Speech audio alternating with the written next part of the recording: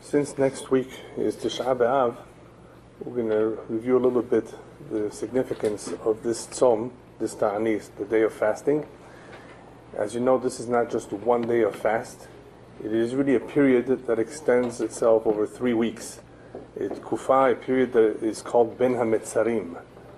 The many troubles that have occurred throughout Jewish history have occurred between the Metzarim, between the various incidents that brought about tremendous tzarot and misfortune on Israel, which begin with Tish'a B'Av, which is also a day of fast, and culminates with Tish'a B'Av. And what's interesting is that you have 2 days of fasting here, which are very close to each other. Even though we do have Som Gedalia that is close to Yom Kippurim, those two are for completely different reasons. Here you actually have 2 fasts within 3 weeks of each other for pretty much about the same thing.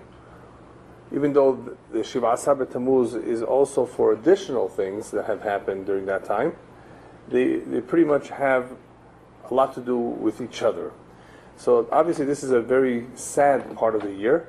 As the rabbis tell us, Mishenichnas Av Mema'atim B'Simcha. As soon as Rosh Chodesh Av comes about, we decrease the amount of Simcha. Simcha is something so beautiful that the rabbis tell us the Torah is madgisha, emphasizes that Ivdut Hashem b'simcha, and here we're told to decrease the amount of Simcha in order that we properly focus on what is going on during this time of the year.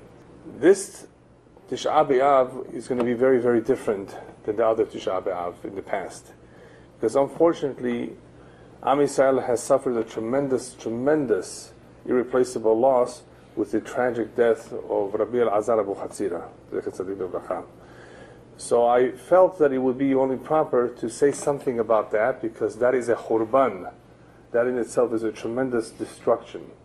It is a destruction not only because of his death, but that it happened in the hands of another Jew. So even though we do not understand the ways of Hashem, there are many mysteries, and this is definitely a big mystery in itself.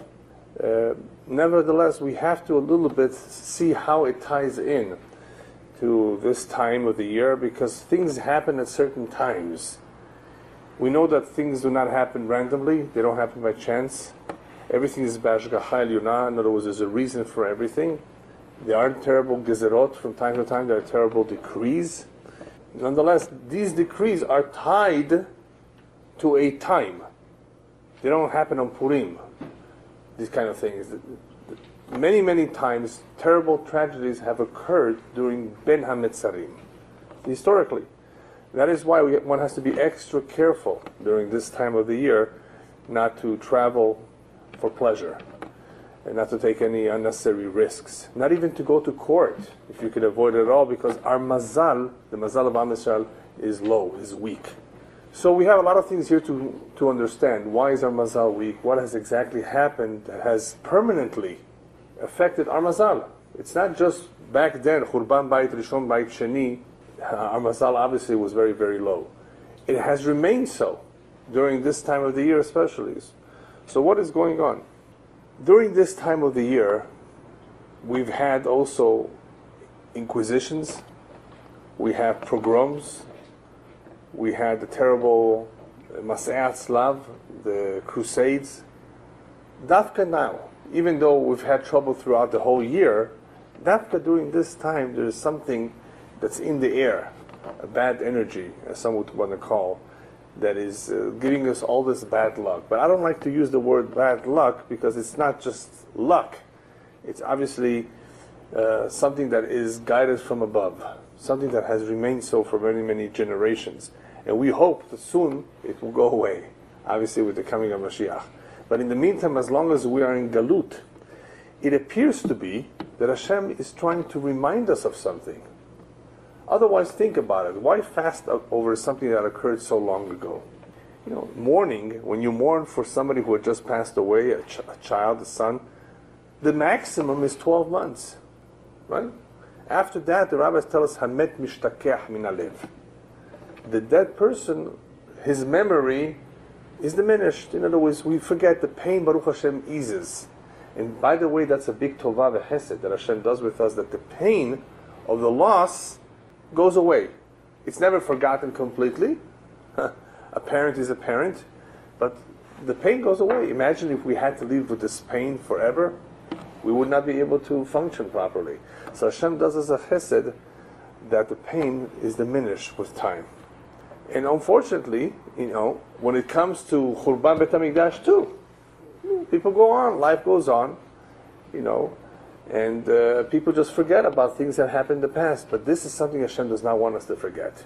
Even though naturally life goes on, Hashem says, no, life has to come to a stop. Can't go on. Life does not go on. Life has to come to a stop because you have to take a moment to think about the past, to think and to reflect about what has happened and why it has happened. And guess what? It is up to us to fix it. They did what they did. The problems that occurred in the past were problems of the past, and we have to come along and fix it. It's our responsibility? Yes. Because the rabbis tell us, guess what? If the Beit HaMikdash is not rebuilt today, now, at this moment, it's because we have the same problem that they did. So therefore we are responsible. The same problems that existed in Beit Sheni towards the end of the second temple era exist today. Had they not existed, the Beit HaMikdash would be rebuilt today. And what are the reasons that the Beit HaMikdash were destroyed for? The first one was because of Gilui Arayot, Avodah Zarah, and Shvichut Damim, the three cardinal sins: adultery, murder, right, and idol worshipping. And the second temple was destroyed for a completely different reason. None of the three cardinal sins, but a sin that is equal, if not worse, than those three cardinal sins. And what's that? Sinat Hainam, baseless hatred. Imagine the temple being destroyed for three cardinal sins. Well, I can understand that. Three major sins. And here we have the second temple being destroyed for something called Sinat Hinam. They didn't care about each other. There was no unity, lack of achdut. They were religious. There was not as much murder. I'm sure there was murder then too, but not as much. Avodah Zarah, there was no more Avodah Zarah because the Yetzer, the inclination towards worshipping idols, Baruch Hashem, was removed. Can you imagine a Yetzer being removed? Back then in the first temple era, they actually had this interest that we can't even understand. Something that would push them, a drive to just look into this thing called Avodah Zarah. Baruch Hashem, that went away. Gilui Arayot, unfortunately, in every generation they had some Gilui Arayot, adultery, but that wasn't the main problem. The main problem was Sinat Chinam, baseless hatred. And as a result of this baseless hatred, HaKadosh Baruch Hu says, you don't need this home. You don't care about it. You don't care about each other. What's the purpose of all of this? You're living in one land and you can't get along? I'm going to disperse you all over the world. Perhaps after being pursued by other nations, by the Gentiles, perhaps when you see how others hate you, you will come to love and respect each other. Maybe that will help a little bit. The minorities tend to stick together when they feel they're a minority. And the Jews have been minority not only as a nation all in the world, but all over wherever they went. They were always a minority, and they had reason to be afraid. They were reminded from time to time that they were unwelcome, and they were expelled, and they were butchered, right? And so forth. We suffered a lot throughout the history, almost in every country you can imagine. Just read world history. Take a place like, I don't know, Algeria. You say Algeria is Muslim. Yeah. Wherever you go, almost any country, even if there was a period of history of calm, it didn't last too long. And the reason the calm does not last long is because Hashem wants to remind us, hey, this is Galut, this is not your home, you need to get back to Eretz Israel, you need to want to have the Beit HaMikdash rebuilt. So even in Spain, where the Jews were for a number of years, the Golden Era as it was called, very, very successful in their business, in everything, in relationships with their neighbors, that came to an end too, to a very tragic end. Everything comes to an end because obviously this is not where we belong. And even though America, of course, has been very good to us in many ways, and we've been very comfortable, and there's been freedom of religion, don't think this will last forever. Even though the Constitution may last for a while, but the conditions that existed in the past are not necessarily going to last forever. Things are not static. They're always changing. The economy, as you know today, is not what it used to be. So people are starting to feel the heat, as they say in English. Things are not as good as they used to be. But that's all Mishamayim. Even though many of the mistakes of this country are man-made, that's true, man-made mistakes. But there's the big boss, Bashamayim, who obviously has an agenda, has a whole plan, for not only for the Am Yisrael, but for the world. And the world is conducting itself on some level according to his plan, according to Hashem's plan. Therefore, during this time of the year, a Jew needs to be reminded, because the mourning, because the thoughts of the past are no longer fresh in his mind, he needs to be reminded about something that's very, very important that has happened in the past. If it wouldn't be important, then we don't need to remind him. He's reminded about the holidays too. You know, we celebrate Pesach even though it happened so many years ago. We celebrate Purim, we celebrate Hanukkah, all these things to remind us of the nisim, of the miracles, to remind us of the good things that happened too. And that, of course, to build and to strengthen the kesher, the connection between us and HaKadosh Baruch Hu, that unfortunately sometimes suffers, it weakens. Imagine a son, a child, sees his father, sees how much he does for him, and still there's sometimes a disrespect, there's a lack of appreciation that children have for their parents. They don't realize that until they themselves become parents, and then they say, well, you know, how disrespectful of my child. Well, you were disrespectful of your father too, perhaps, right? Only when they grow up do they see it. When it comes to Hashem, we don't see him physically. I mean, there's nothing to see. We know of him. But it's very easy to not see him, to be distracted from him, to not realize what he does for us. So we need reminders, and that is what we pray. We pray for, we make blessings to remind us of a connection that is supposed to exist there. And this connection not only should be there, it should be strong. We should look out for him, we should pray to him, we should consider, you know, his will, of course, in everything we do.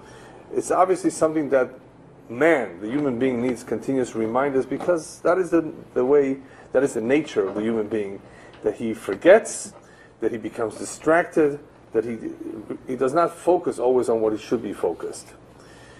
So, Ben Hametzarim, these days, are not only to remind us of what happened, that they should be continuously fresh, like they're trying to do with all these museums of the Holocaust. Remember the Holocaust. Let it be fresh, don't forget. Right? Because people forget. There are people who want to deny it too. So it's not only just not to forget.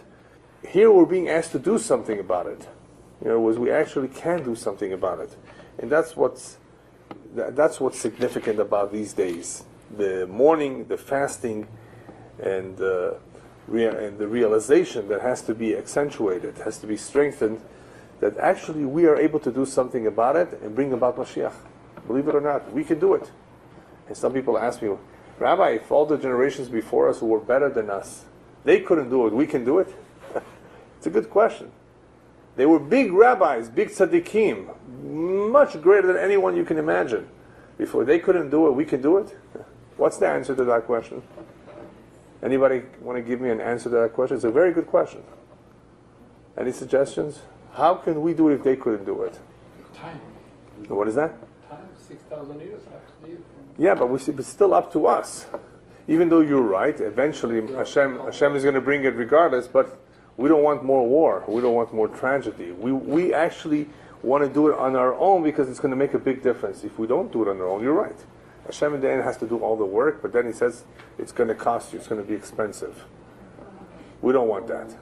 You know, when a woman gives birth, she can do it in two ways. Natural or C-section. Which one is better? Natural. Right? Who needs the surgery? Who needs the cut up? Right? So we want it as painless and smooth. If that's the case, we have to do something. Well, they couldn't do it, or they didn't do it. How are we going to do it? Do we have something that they don't have? No. They actually have a lot more than we do. But you know what the good thing here is? It's all cumulative. That's what people don't realize. It is true that we need to do something, and we need to do something immediately. You know, it's important that we act right away. Otherwise, chas v'shalom, you know, things can get very, very difficult. But there is a certain accumulation of merits over various generations. In other words, we are riding on the shoulder of the previous generations. They were greater than us, so we are riding on the shoulder. In other words, what we do today is so minuscule compared to what they did, but it's the cumulative effect. There is a special merit, actually, for seeing the Mashiach. Being around when he comes. Even though there are people living in this generation of Mashiach, not everyone will have front seats. Don't you want to have front seats? Right? And not everyone will survive. Not everybody will be around to see it, and to experience it, and to rejoice with it. I'm going to talk a little bit about that towards the end. Who will? What is the condition for one to actually buy a ticket, or have a ticket, to be, when Mashiach comes, to see the Beit HaMikdash be rebuilt? But you should understand that it's not free. You need a ticket. It's a tremendous merit. Could you imagine? Coming of Mashiach is compared to creation. I mean, it's a very, very, very big event. A bigger event than Matan Torah even. It's one of the biggest events of mankind, of all history. That everybody will come, everyone, not just the Jewish people, will come to their realization. Now, how will that happen? Partially it will happen because of Tchiyat HaMetim. Something that has occurred only once. That it has occurred here and there where people were thought to be dead and they woke up in the cemetery, at the morgue, in the refrigerator. I'm not talking about that kind of Tchiyat HaMetim. I'm talking about the masses. During the time of Yehezkel HaNavi, in the Valley of Bones, as it is called by the prophet, there was a mass Tchiyat HaMetim, but not everybody is aware of it. Not everybody remembers it. It occurred long ago. But for the entire world to become aware, hey, there's my grandfather. There is this person that passed away. There is that woman who was cremated in Auschwitz. Right? For the whole world to see that, on that period it says, Yitgadal v'yitkadash shmei Rabbah, that his name will be sanctified, because everybody will see and everybody will admit and understand that he, Hashem, was the one behind the scenes all along. It was him. Of course, we have free will, but he was there all the time managing the affairs of this world.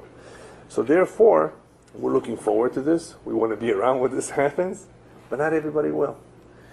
But the fact that this will happen in hopefully B'ezrat Hashem, our generation, means that there will be an accumulation of merit, an accumulation of ma'asim, and believe it or not, even an accumulation of kaparot. Kaparot. All of you heard about the word kapara. Kapara is an atonement. Whether it was a korban, a sacrifice that was brought about for a sin, or whether it was part of the service of Yom Kippurim through the Kohen Gadol. Kaparot was, of course, a big part of the avodah in cleansing ourselves of a sin and in cleansing the nation of sins. Kapara does not take the place of ma'asim, however. This is where the Christians make a big mistake. Oh, this guy died for everybody, his blood. Now you can go and do whatever you want and just say, I believe and I believe. Right? People don't realize that the main kapara, or the main thing that makes a difference in rebuilding the kesher with Hashem is teshuvah and ma'asim tovim, is repentance and good deeds. Then the kapara, in a symbolic way, helps.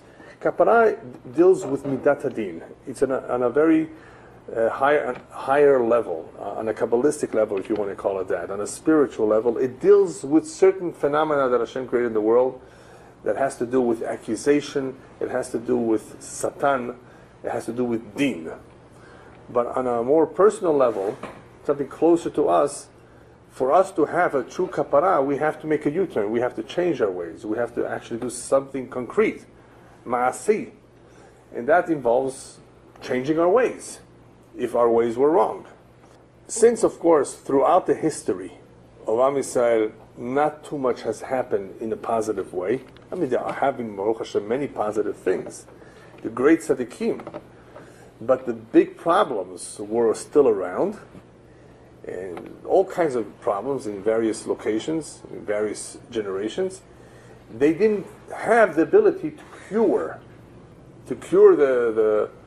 this problem that began with the Churban Beit HaMikdash. In other words, a lot of ma'asim were done, but not of the type, not of the caliber, and unfortunately not by the number of people to be able to cure the problem. So you have maasim, you have zchuyot, that have not been forgotten, that have accumulated over the years, that Hashem has put away. One of those deeds that is put away and never forgotten by Hashem are tears that are shed.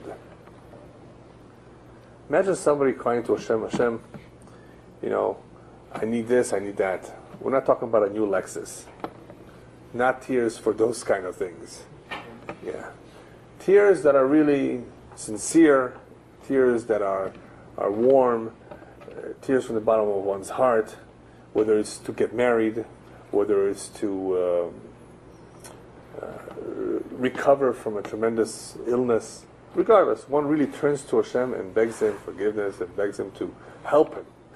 Hashem may not help him right away for reasons that only He knows. Only He knows. This is not the time for you to get married. This is not the time for you to become wealthy. It's not good for you. For Hashem knows why He can't give us what we want. He appreciates that we turn to Him, but He says, listen, I know better than you. What you're asking for, I can't give it to you now. Maybe later, but not now. Those tears that have been shed, I put them away in the storage house, in the treasure house. The otsar, ish otsar shel dma'ot, of tears. And they're saved. And what will happen to those tears that are saved? Hashem will use them in future generations. Do you know that your grandmother shed tears for you right before she lit candles? That you should remain Jewish, that you should marry a Jewish girl, that you should be healthy, that you should have parnasah. You don't know how many tears she shed? If you were only able to look at her siddur and her teilim, you would see how it was wet with her tears. That is how our mothers and great-grandmothers were back then. Whether it was in Iran, or whether it was in Europe, or in North Africa, they were sincere, they were truthful, they were focused, they knew what the power of the prayer is, they knew that before lighting the candles, this is a propitious time, and they did so. Yes? Doesn't David HaMelech also say in the Tehillim, he says, where are my tears? Are they not in your account? Yeah, sure. So, yeah, of course, he speaks about the importance of tears, yes. Because he says the gate of tears is never closed. The Gemara says that, right? Even though the gates of prayer have been closed, which it doesn't mean locked completely, it's just closed ever since the destruction. But if you use tears, you're able to break through those doors, open them up, master key, right? That opens up all doors and get through. But Hashem may not necessarily listen or accept the content of one's prayer because it may not be realistic or it may not be relevant for the time being. But Hashem says that, don't worry, the tears that you shed were not lost. The tears that have been shed by thousands of Jews for a great man or woman who was very, very sick and died. It did. Oh, it didn't help. It did help. All those tears don't go to waste. In other words, Hashem decided that this is the time for her or for him to leave. But all the tears that were shed in the tefillah, in Tehillim for that person to recover, we did our best, are not lost. Hashem uses them later on. There will come a time when we will need those tears. We will need the zechut avot. We will need the merit of our forefathers. All their hard work, all their effort, all their tears will come in handy. So you see, in answer to the question we asked before, they worked so much harder than we did. They were great at tzaddikim, of course, and therefore their maasim are not lost and not forgotten. And we are riding on their shoulders. So here, we are the midgets in compared to the giants.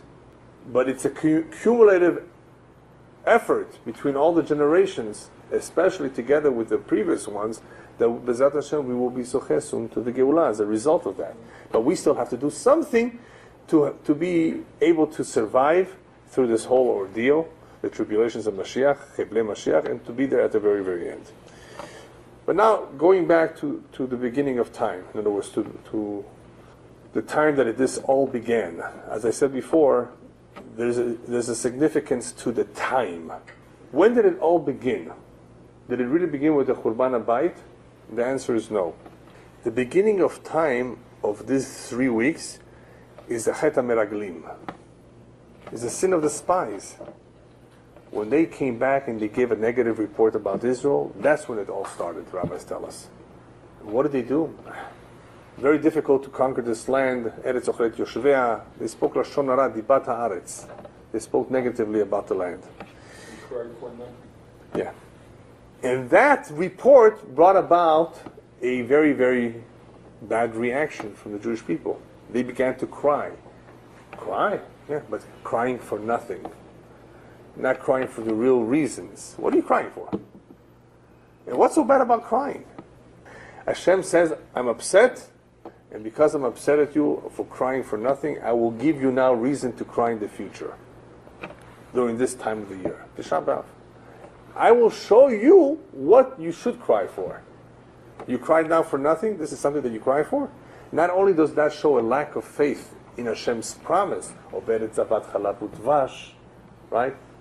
Not only is it a lack of faith in His promise, which is a tremendous Chilul Hashem, you believe the spies more than His promise? He took you out of Egypt. He brought the Makot and the Egyptians. He's feeding you. He's taking care of you. And you trust that. You know what this reminds me? It's like the brainwashing of the reporters on TV or the radio newscast or the internet.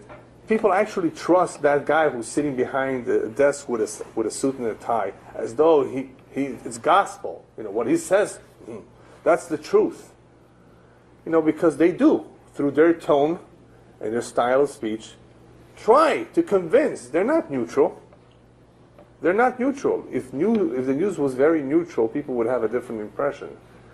And unfortunately, that's what they do. The media has a tremendous influence over people's thoughts, ideas, and feelings. And here, that's what is happening. You see this already from the Dor HaMidbar. Oh no, what are we going to do? You're taking us to kill us and to fight. And let's go back to Egypt.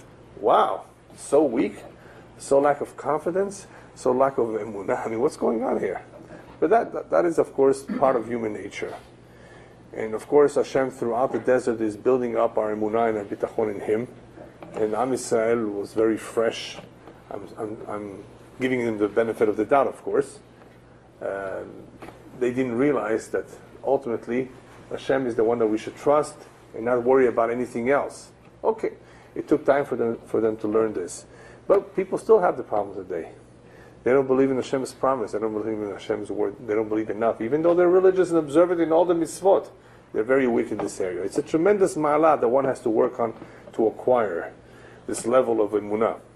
So here we have a situation where Am Yisrael is affected by the report. Hashem says, you cried for nothing. You should not have cried for that. You showed the lack of bitachon. I will give you a reason to cry in the future. And that is what we say, ki ma'os me'astanu, as that we read on Tish'a B'Av, that Hashem has ma'os, He has detested us. What kind of a language is it? To detest is not too good. Hashem detested us? Yeah, it's like He abandoned us. He doesn't care about us. He has left us in the Galut for so long, as though He doesn't care. Ma'os means not to care, not to like, to detest. Why does the Prophet use those words? Because we also use that kind of a wording, or that described our behavior when ma'asnu be'eretz Yisrael, when we detested and showed a lack of interest in Eretz Yisrael. So we see Hashem acting with us in the form of midah keneged midah, measure for measure. But something else is already happening. Something else is already happening that is affecting Am Yisrael on a greater scale. That event of Eretz Yisrael is a one-time event, of course, that will last forever. But there's something else that has weakened us that makes a big difference, and that is the Shvirat HaLuchot. The Luchot were broken, the first set. When did that happen? Shiva Asar B'Tamuz. So you're having an event that occurred almost right after they came out of Egypt. Okay, as well, I mean the Chet HaMereglim too, because they were punished by staying 40 years in the desert, so this was also in the very beginning. But you have another event, which is even more significant, that not only affects a particular day, it affects the entire year. It affects the entire Goral of Am Yisrael in many, many ways. We don't have that much time to talk about that and how the Shvirat HaLuchot, the breaking of the first Luchot, affected us in many ways. I'm just going to cover one, and that is that the Mazal of Am Yisrael, ever since the Luchot were broken, nechlash.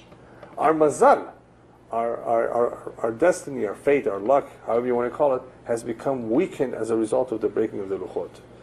So because of that, our status or our connection to Hashem or our general mazal in the world, amongst the nations during this time of the year, is weakened. To understand this a little bit better and how it is weakened, think about this. The moment the Bet HaMikdash is destroyed, what happens? All that koach of the Kedusha that existed as a result of the temple is gone. The house is gone, so all that Kedusha, all that might, all that hashpa'ah, all that shefa and berachah is gone. It was there, it's gone. You think nothing took its place? There's something else that takes its place. There's a competing force with Kedusha, and that is the Tumah, the Sitra Achara. As the Kabbalah calls it, the other side, the other forces, antagonistic forces. They've taken over. They've become stronger. Look what's happening in Eretz Israel today. What do you have today in Eretz Israel? You have a government. Does this government want to do the will of Hashem? I think the answer is very, very easy. No. They don't even mention it in the Knesset, barely. Why not? They're Jewish, most of them, except for a few Arabs and Druze. Why not? What's wrong? I mean, you're Jewish. Don't you believe in Hashem? No. No. Who says? You can believe in evolution, believe in everything, not in Hashem.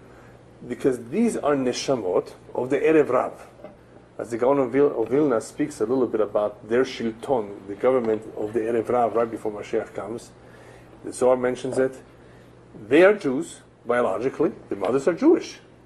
But these are souls of the Erev Rav, of the mixtures of souls of people that joined Am Yisrael when we left Egypt. I'm beginning to see another problem here. Not just breaking of Luchot, not just the crying here, there's Erev Rav too. Erev Rav, yeah. Erev Rav. They are big troublemakers. They've caused us trouble throughout our history. Everywhere. Who are they?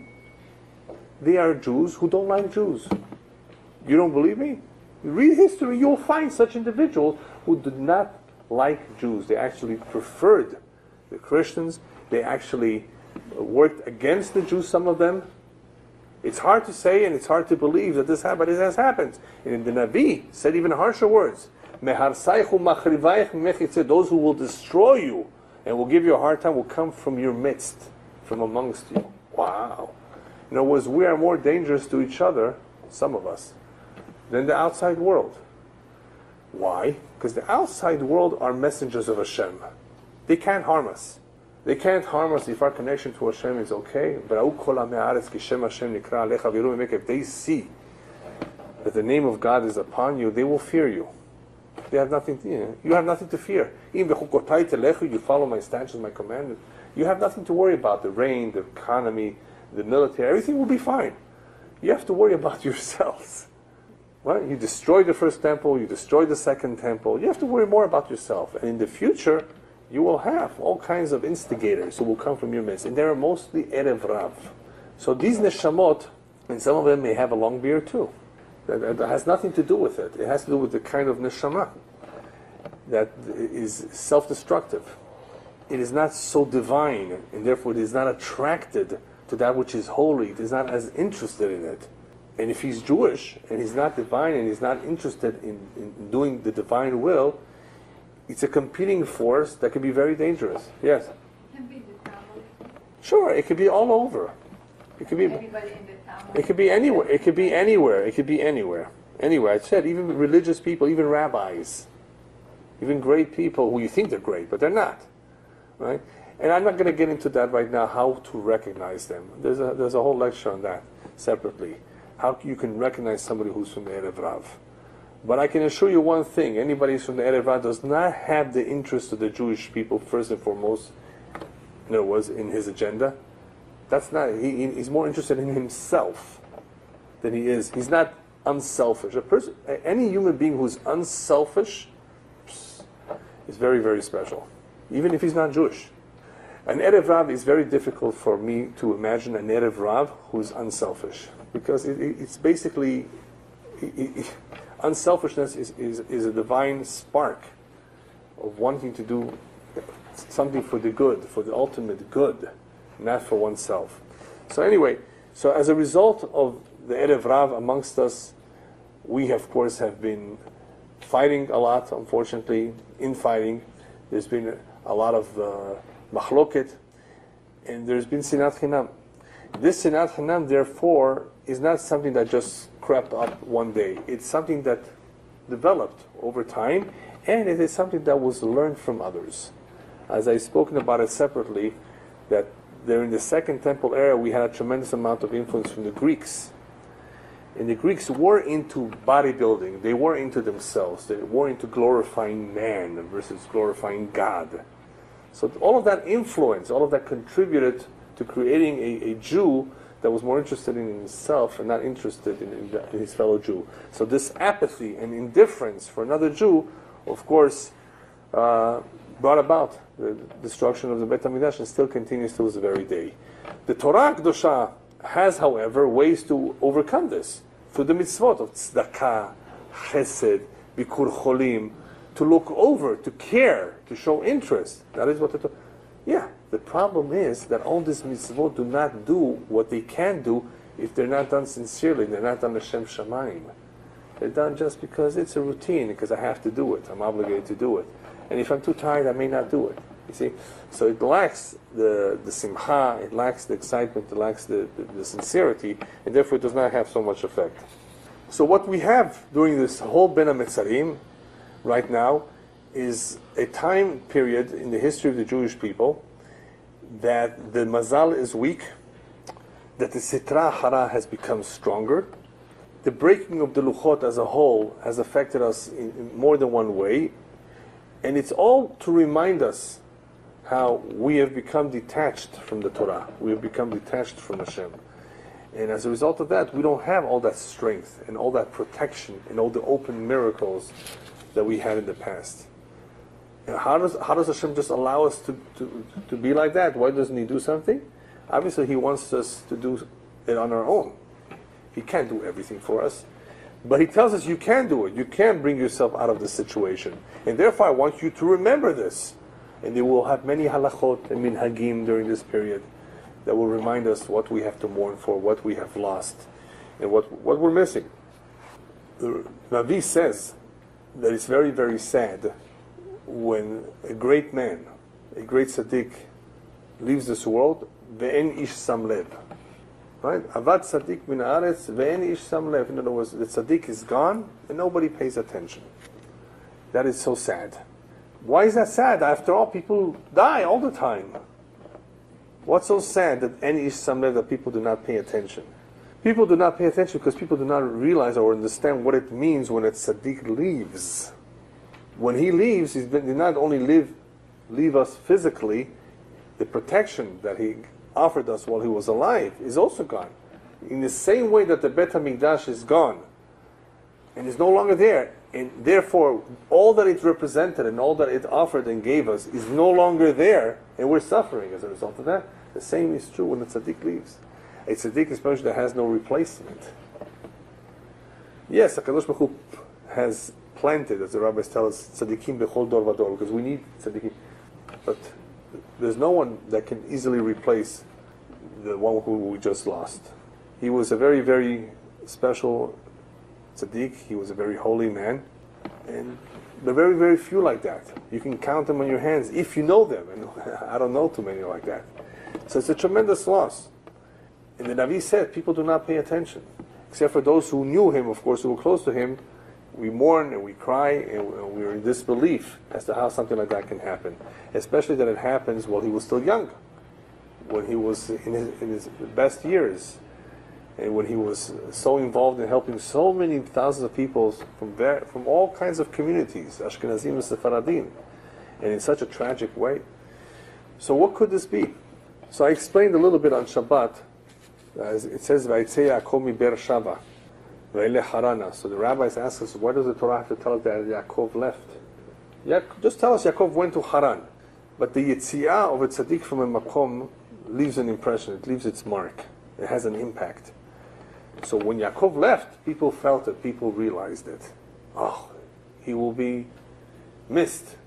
if the physical departure of a tzaddik from a country, from a city, makes a difference, can you imagine if he completely leaves this world? It makes a difference. We don't see it right away, but the rabbis are telling us it makes a tremendous difference.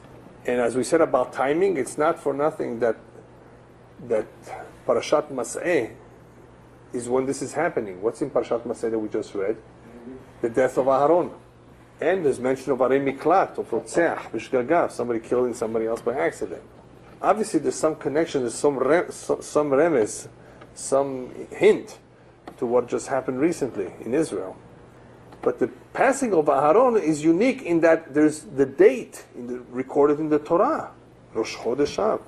You have everybody, many people, dying recorded in the Torah, but without a date. No date. Try to find somebody else's date of when he passed away. Aaron's date is recorded because he was so beloved by the people. Because he has a tremendous influence. More beloved than Moshe, could you imagine? Moshe was the greatest of prophets. Aaron is more beloved by the people. Because he was so close to them, because he cared about them, he was so involved in them, in their life. Moshe was too, but Moshe had, of course, a different mission. And Aaron was much more, if we can use the English, borrow the English term, down to earth, whereas Moshe was a little bit more above the earth. Okay, so he was more involved. And so how much was he involved?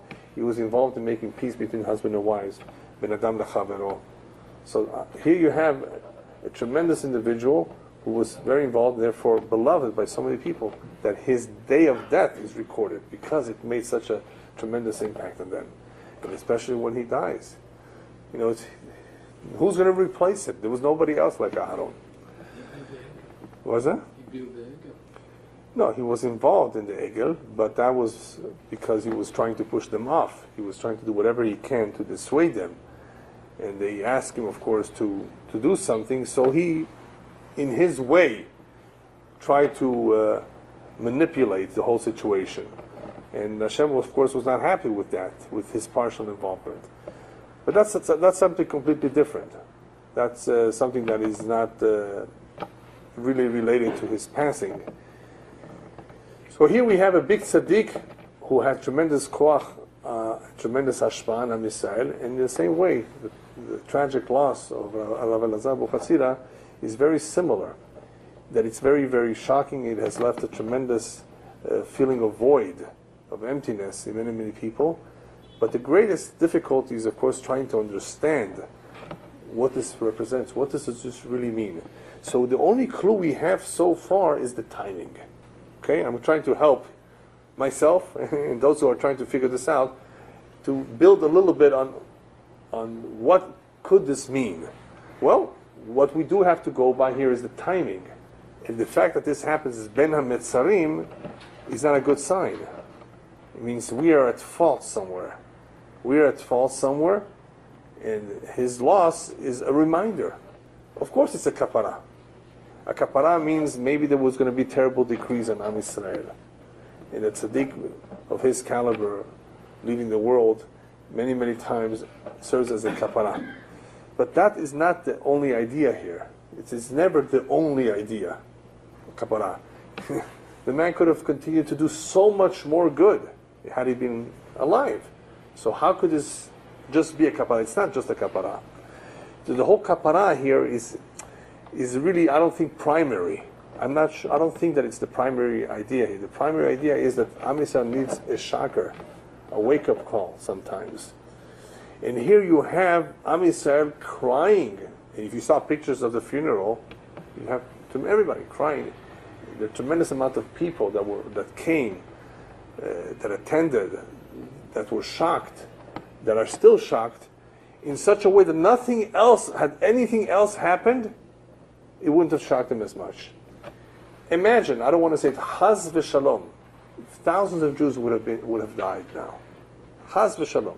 People would have said, wow, terrible, maybe we need a better defense, maybe we have to go get those Arabs or those, and people would have said all kinds of shtuyot, nonsense, to try to deal with this loss, depending on how it happened. With chemical warfare, atomic bomb, chas v'shalom, missiles, I don't know. People would have given all kinds of opinions that are heresy. heretical. And there was nothing to do with reality, as they do today when they try to explain why we don't have enough water in the Kinneret. Let's go import water from Turkey. Hey, that's how you look at the lack of water? Didn't you read Parshat Bechukotai? What this is supposed to mean? But people don't do that. The Patriot missiles, remember the Patriot missiles that Bush sent us? Had they worked, well, we would have said, thank you, Uncle Sam. You saved us from the missiles of Iraq. Most of them didn't work, or missed. And they did more damage. Some of the pieces that came back. Why? Don't thank U.S., thank him. And those missiles that did hit and did destroy buildings, how many loss of life was there? None. Only one. And indirectly. Why? Because Hashem says, hey, it's me, not United States of America. But that's not what the guy in the news is going to say. We have to be careful with our relations with the USA. They're our best friend, and we need them, and we cannot afford to lose them. Look how everybody else doesn't care about. Wait a minute, what about him? Nothing's mentioned about him. You know that this is a Chilul Hashem. If everything is a talk is about the United Nations, we have to be careful. What about, okay, don't you want a good relationship with him? See, so therefore, had something else happened that would have been tragic, it wouldn't have shaken up people as much.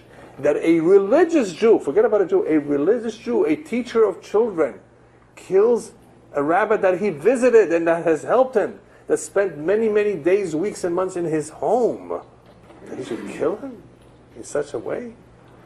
Isn't this a shocker? Yeah. This to shake us up a lot. And something's wrong. When homes fall apart, when divorces occur, it's supposed to shake us up too. What's happening? Why are there so many divorces? 50% of people are getting divorced. People are taking it very callously. How could you be so callous about it? Don't you realize that something is wrong with the system of marriage? People do not know how to live together. People do not know what marriage represents. That's why it's happening. Divorce? When did we hear divorce in the Jewish community? Years ago, and generations ago. How often did you hear about a divorce in Iran? Even if people were not so happy. So she didn't know how to make the choresht. Right? Yeah, I mean, so what? Right? So what? Did they get divorced over that? Right? Even if things were not too good, they were not good. Did they get divorced? They stuck it out. Husbands that were not home, husbands that were busy selling merchandise, coming home every 3-4 months, right? That's how it used to be. Or abusive. Some of the men were abusive, right? Depending from which city in Iran, right? I don't want to talk about that. They were abusive. Some men were abusive, right? But the women said, okay. You know, they had no choice. I mean, they didn't think about divorce. You're having divorce. A divorce is a churban bayit. It's a destruction of a home, like the Beit HaMikdash. Aren't we going to do something about it? No. So obviously, something has to be done. If you read the Navi in Pashat Mas'eh, it says that the Kohanim did not ask where Hashem is. A Kohanim, who are the Kohanim? Great leaders of Am Yisrael. Kohanim, lo amru ayeh Hashem, tofsei Torah lo yedauni. Those who learn the Torah, who grab, who hold the Torah, don't know me. Veharo'im, the shepherds, pash'obi, they went against me. Hanevi'im, the prophets. You know what a prophet is? Nibe'u babal, they went to give prophecy of Avodah Zarah. Yirmiyahu, First Temple era. What's going on over here? So anyway, there's no doubt that there's something wrong when something like this happens. And this is a time for self-examination, to see what it is that we're doing that is wrong. And I mentioned on Shabbat that Ir Miklat, a city of refuge that existed back then from those who killed by accident only. By accident meaning unintentionally, I should say. It wasn't completely an accident, it was unintentional. That was a city of refuge where he would spend time till when? Ad mitat Kohen HaGadol, until the death of the high priest. Why the high priest? Because the rabbis tell us the high priest, who's such an important person, should have prayed that this shouldn't have happened in his life, that a Jew should be killed unintentionally. Can you imagine this is done intentionally? Unintentionally. Since you didn't pray enough, that's why this happened during your life. You had to hear of such an event, that a Jew was killed unintentionally. A guy was going up his ladder and fell down. Whatever, unintentionally. So because of that, till the death of the Kohen Gadol. So there's a connection between the death of the Kohen Gadol to this death. And also you find in another area in the Torah about Igla Arufa, where a Jew was killed. We're trying to figure out who killed him. There's a special mitzvah about this closest community, city, Jewish city, to where the corpse was found, that they have to count the zekenim, the elders, the Yadenu lo shafchu dadam naki. It's not our hands that spilled. In other words, we're not responsible. We accompanied him. We took care of him. They're involved. They have to atone. They have to confess. They have to focus all of a sudden on this death and not take it lightly, because the death is not something to be taken lightly of any Jew. So the Ir Miklat, the city of refuge that we have today, is the Torah. Why? Because what would happen in the city of refuge to the murderer? He would begin to think, how come it happened to me? How could this happen? Why did I... it has happened that people have driven their car, they didn't see the guy crossing the street, and they ran over him. In some places of the world, people don't care. You just killed someone, right? It has happened in this city too. Somebody killed him. People have been killed, right? I'm not talking about hit and run necessarily. I'm talking about, he stopped. But how could this happen to him? Now, obviously, at night, you have to be extra careful, not to wear dark clothing, they say, so you should, let others see you when you're crossing when there's no light. But how could this happen in Shemayim? When one would spend time in the Ir Miklat for a number of years sometimes, he would have time to think about what he did wrong during his life that has led to that, has brought him to that. Today there's no real Ir Miklat, so what is the Miklat? The Torah. When a person learns Torah, he learns Sifrei Musar, he learns all kinds of things about Judaism. He hopefully will be awakened to examine himself and to realize he's not doing things properly. He doesn't deal with people right. He doesn't deal with Hashem right. Aharon excelled in both areas, ben adam lechavero and ben adam lamakom, between man and God and man. And that is how I explained, this is just my own drasha, of why he was buried in Hor HaHar, a mountain on top of a mountain. A very unique situation where that mountain has a mountain above another mountain. He wasn't buried on Everest. Mount Everest, bury him there. No. Har represents the mountain of Hashem. Aaron elevated himself to great heights. And he elevated himself in Hor HaHar, in the two heights, the two mountains, the mountain or the heights and the great levels of Ben Adam Lechavero and Ben Adam Lemakom. In both areas he excelled. So this is just a drasha on how Aaron excelled, and how this big tzaddik that we lost also excelled in both those two areas. Tremendous kedusha, tremendous tahara. How many days he fasted throughout his life. Incredible. I was told that Chodesh Elul he would fast every day. Tremendous amount of fasting in Kedusha. And how he would be careful with his eyes. Shmirat Einayim was very strong in that family, the Abuhatzeira family. And obviously the greater a person is, not only is the loss greater, but also obviously the kapara is greater.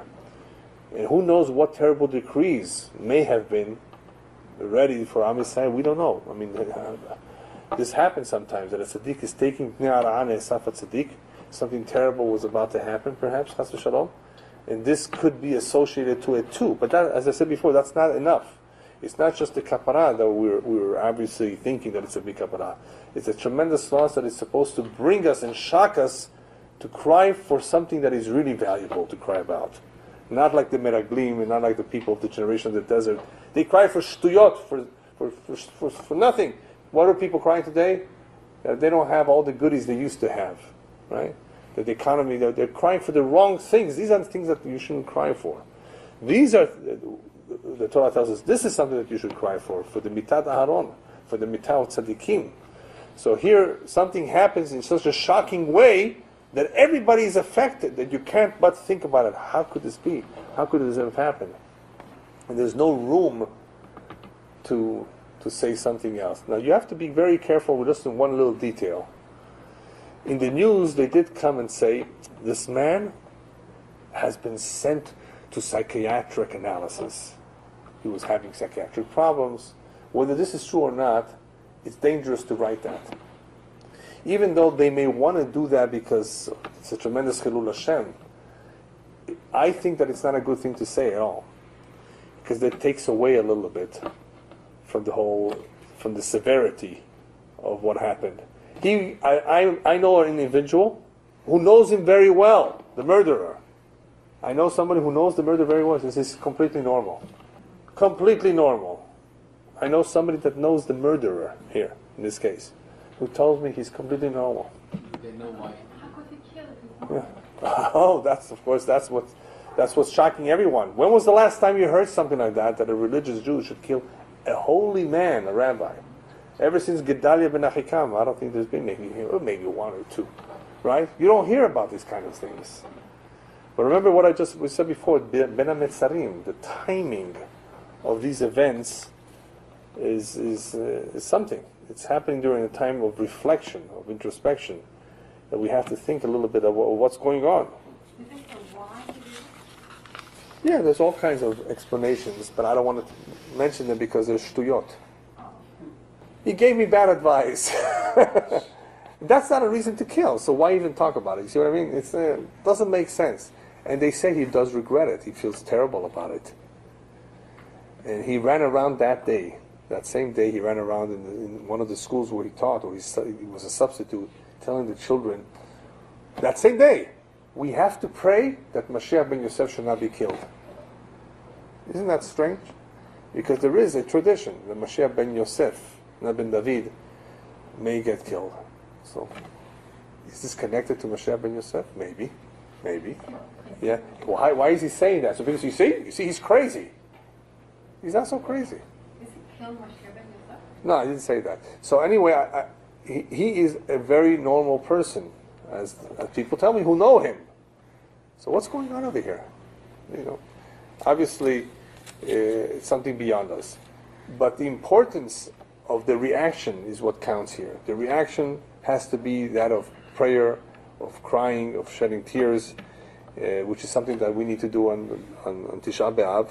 Not just to say the kinot, but to really, really feel the loss. Because crying is a very high level. It's an outpour of emotion. A person becomes so emotional that the emotions become water in his eyes.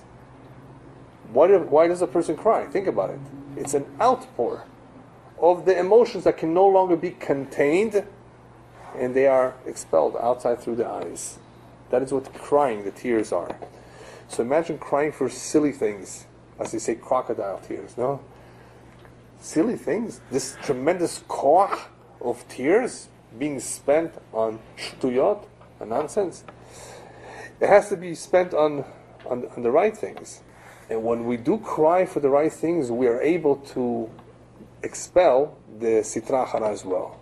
Because the sitra achara, the other side, the other forces took over ever since the kedusha was removed. What do you have in the Temple Mount today? Is it empty? Or do you have another structure there? You have that gold mask. Isn't that painful? Had it been completely empty, it would have been better.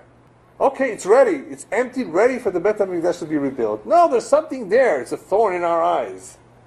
Something in place of it.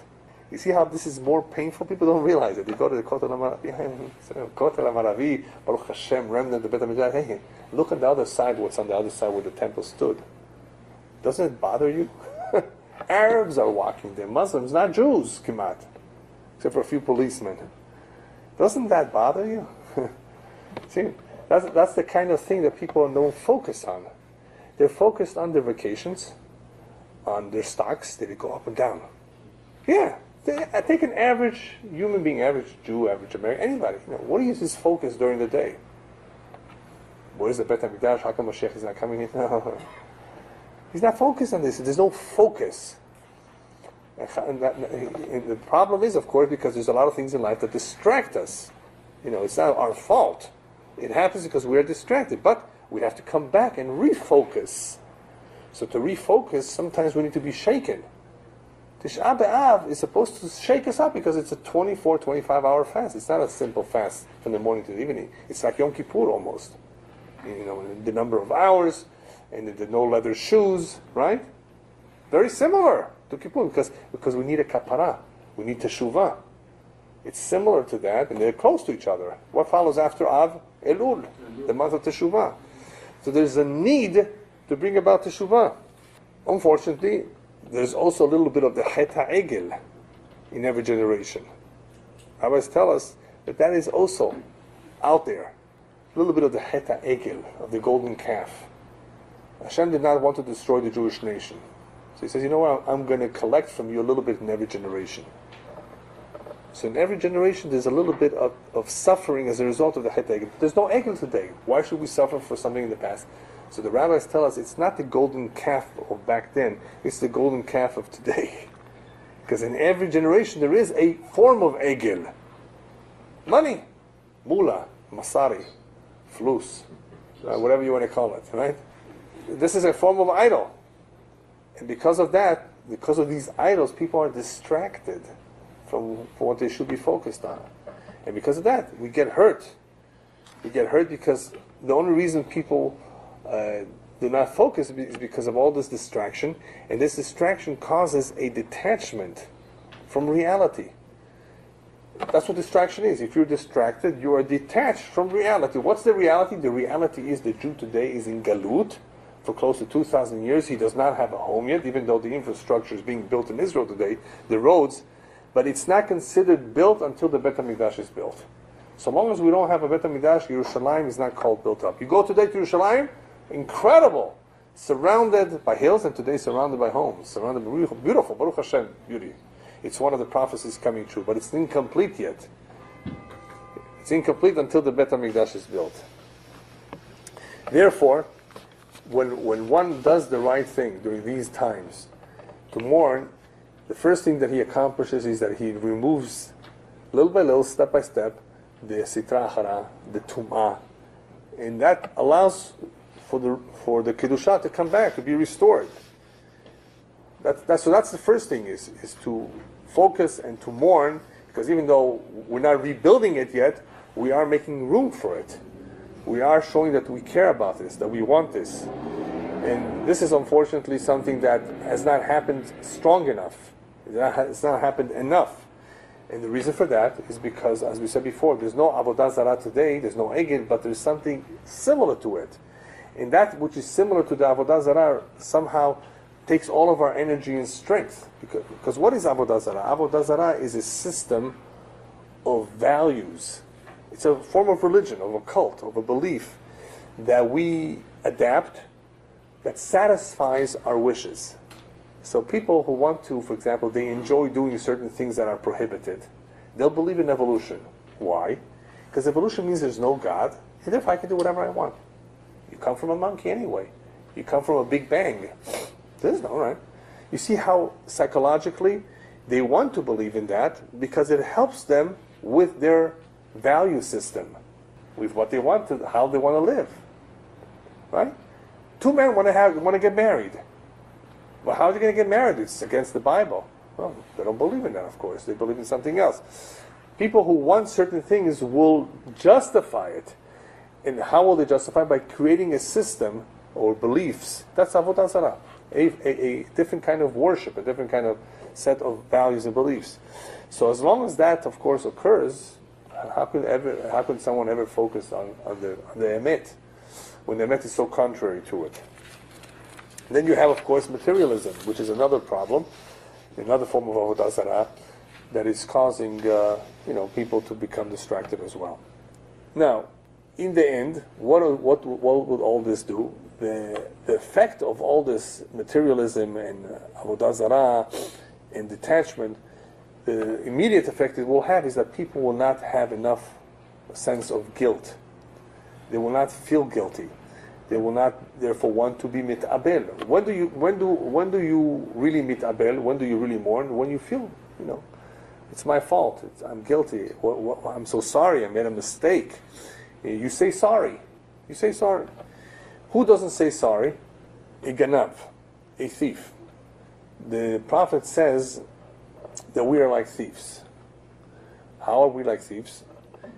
The Jewish nation suffered double, twice as much as anybody else. Twice as much, more than what we deserve, we suffered. Double. Why double? So who gets a penalty of double? A thief. What's a thief? A thief goes into the night, he doesn't want to be caught by anyone, and he steals when people do not see. When he's caught later on, if he doesn't admit it on his own, he has to pay double. as opposed to a robber, armed robber, who robs during the day, who's not afraid. He uses a gun. Why is the punishment of a thief greater than of an armed robber? Because the thief has more fear for human beings than for God. The armed robber doesn't care about anybody. Doesn't care about God, doesn't care about human beings. He comes with a gun and he steals.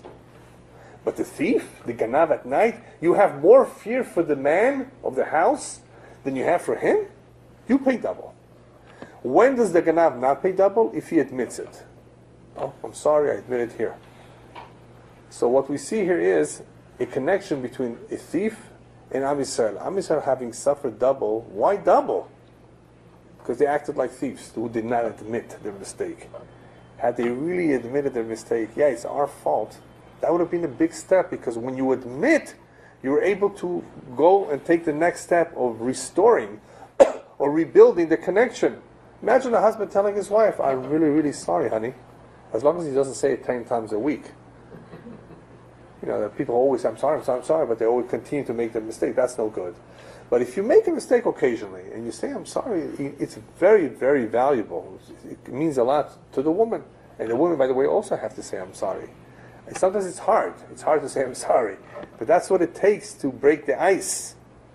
Sometimes that's all it takes. Do you know that one I'm sorry could save a marriage? Because if you don't say I'm sorry and things happen over the years, after 10, 15, you lose feelings for your marriage partner. And no marriage counselor can help then. There was never, I'm sorry. There was never efforts for appeasement. There was never something done to at least cover up the ill feelings and all the remarks that were said that were in the wrong place. There was never something done to make up for it. So all the scars that are there are never going to heal. Hashem says, I still have those scars from the past. They're not healing. You don't say, I'm sorry. You don't feel bad. You don't feel guilty. You don't realize what you lost. You don't care about it. Why should I rebuild it? Could you imagine? I mean, that's the way it feels like it upstairs. But when people really say, I'm sorry, I feel bad, I want to rebuild, I know what I'm missing, I want to have it, Hashem, please help. Of course, this is going to make a big difference if you have enough Jews doing that. But at any given time, there wasn't enough. The good news is, of course, that what we said earlier on, that it's cumulative. Over time, you have several generations of Jews that, Baruch Hashem, hopefully, the effort of everybody together will bring about a change that we're waiting for so long. Another reason, and with this perhaps we'll finish, another explanation of why we got double the punishment is the Malbim explains that when you get double, and you did not deserve to suffer so much, Hashem says, you know what, I'm going to make Mashiach come faster now. So when Yisurim, when pain and suffering is increased, it has a positive effect. It has the effect of bringing about Mashiach earlier. I mean, he has taken so much time, I don't know how much earlier he's going to come, but it could be that as a result of the Holocaust, as a result of all the sacrifices that we've had over the past couple hundred years, including the Inquisition, that we will not know of any more suffering. Hopefully. But we don't know. We don't know that for sure. Look at what just happened. This is a tremendous korban, tremendous sacrifice. Irreplaceable, tremendous loss that we still can't understand. But hopefully it will have the effect, it better have the effect of uniting the Jews. It better have the effect of bringing us to our senses that we have to do something. Last but not least, who's going to marry to see Mashiach? So rabbis tell us, you want to know what the ticket is? Kol hamitabel al Yerushalayim zoche v'roeh b'simchata. If you mourn over Yerushalayim, then you will get to see it rebuilt. Really? I know big tzaddikim who mourned like no one else ever did. And they didn't see Yerushalayim. They passed away many years ago. So what does it mean? They're dead. Three possible explanations. One is, when Tchiyat HaMitim comes about, they'll get up first. It takes 40 years for Tchiyat HaMitim to be completed, the Kabbalah says. They get up first. They will see it all as it's happening. They get to see more of it. That's one pirush. Second pirush is Hashem brings them back in a reincarnation right before Mashiach comes, so they can be part of that generation to see it happening. they cry so much, they care so much. Hashem says, when I bring you back, I'm bringing you back right before Mashiach comes. So you can see it too. And number 3, which is the basic Pashut Pshat, a simple understanding of that, Mamar Chazal, of that saying of the rabbis, is Kol HaMitabel Al Yerushalayim Zocher V'Rab Simchata, meaning depending on how much your mourning was, that is how much your joy will be. It will be relative to the amount of mourning. The more one mourned, the more one was pained. His joy and his level of happiness, when Mashiach comes, the level of connectivity to what will happen will be on a higher level, higher scale than the average individual who will see it too, who will witness it too. Those who mourned will somehow be rewarded much more than everybody else. What is left for us to do is not only to mourn, because I said before, mourning by itself is not enough, fasting is not enough, it's to actually do ma'asim.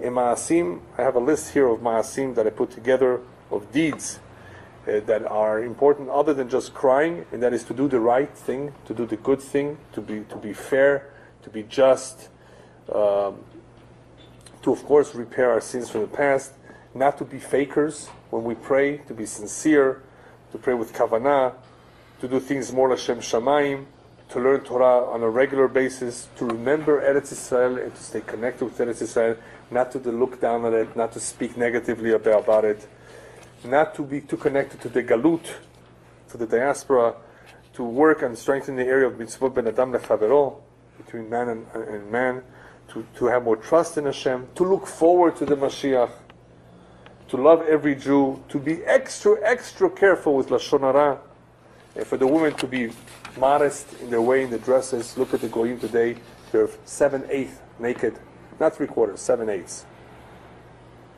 There's almost nothing left. Right? So for a Jew to stand out and to be Mikadeshem Shemayim, she has to stay apart. A Jewess has to stay apart from their ways. We have to be very, very, very careful not to assimilate the ways of the Goyim, because of course that stands in the way of doing all the repair work. Yirmiyahu was told during the time of the Churban, the pending Churban, buy a field in Eretz Yisrael. Buy a field now? We're about to leave. The place is about to be barren. This is the worst time to invest and buy. No, there will come a time with Yeshuvus Kenim, Berchovot Yerushalayim, Une'arim. There will come a time when you will see elderly Jews again in the streets of Yerushalayim. You will see kids playing in its alleyways.